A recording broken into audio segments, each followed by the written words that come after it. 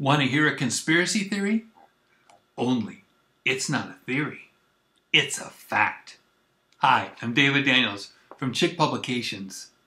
On March 20th, 1969, Dr. Lawrence Dunnigan, instructor of clinical pediatrics with the University of Pittsburgh, attended a meeting of his pediatric society with about 80 other physicians, pediatric surgeons, and radiologists at a local restaurant. The speaker was one of Dunnigan's old professors from the University of Pittsburgh, Dr. Richard L. Day, then professor of pediatrics at Mount Sinai School of Medicine, and he'd been a professor since 1935, and he had just finished his term as National Medical Director of Planned Parenthood. According to Dr. Dunnigan, Dr. Day was also an insider in something he called the Order. Dr. Day was careful in his introduction to say these words: "You will forget most or much of what I'm going to tell you tonight." And he seemed to indicate that if it had gotten out that he spilled the beans in this relaxed atmosphere, he might not last very long. As a matter of fact, within months after these audio tapes got out, he did die. Dr. Day predicted a lot of stuff we can see today. Look, abortion becoming normal. This is before it was legal, 1969. Sex education down to the youngest kids, encouraging homosexuality. Universal contraception. Sold right there in Walmart, in the bottom shelf. Not Walmart, you know what I mean. Limiting access to affordable health care. Bringing down American preeminence in industry. He went on and on. Remember, he spoke for 2 hours. But what perked my ears is something that's in the tape and in the transcript, but it's missing from some of the websites that talk about it. It's a throwaway to them. Listen to these words.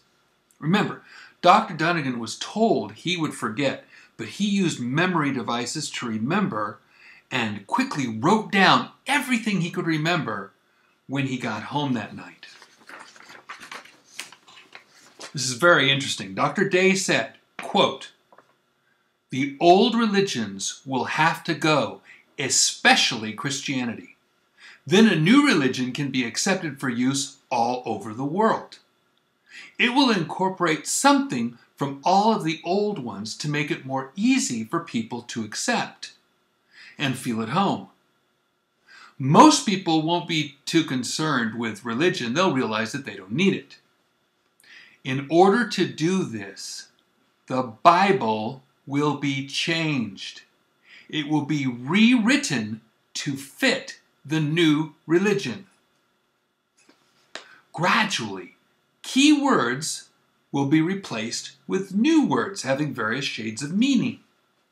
Then, the meaning attached to the new word can be close to the old word, and as time goes on, other shades of meaning of that word can be emphasized, and then gradually that word replaced with another word."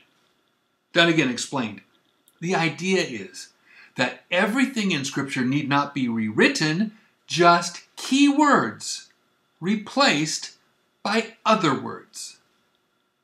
The variability in meaning attached to any word can be used as a tool to change the entire meaning of Scripture, and therefore make it acceptable to this new religion, end quote. I couldn't have said it better myself. And this is a pediatrician. Dunnigan said,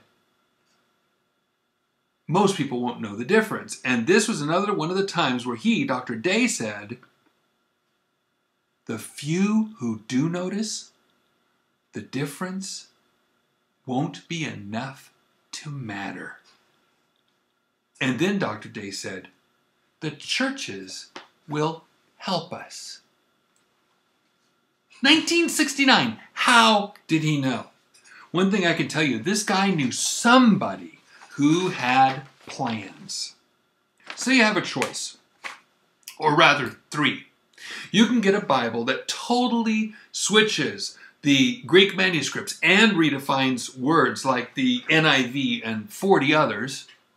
Or you can get a Bible that's like the King James, but the guts are torn out. Key words are replaced with other words that are similar, but one, change the meaning, and two, are acceptable on the road to one world religion.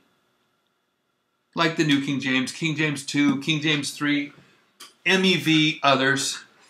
But I'm going to stay strong with God's preserved words in English, the King James Bible. I want God's words, not a gutless wonder. God bless you and have a wonderful day.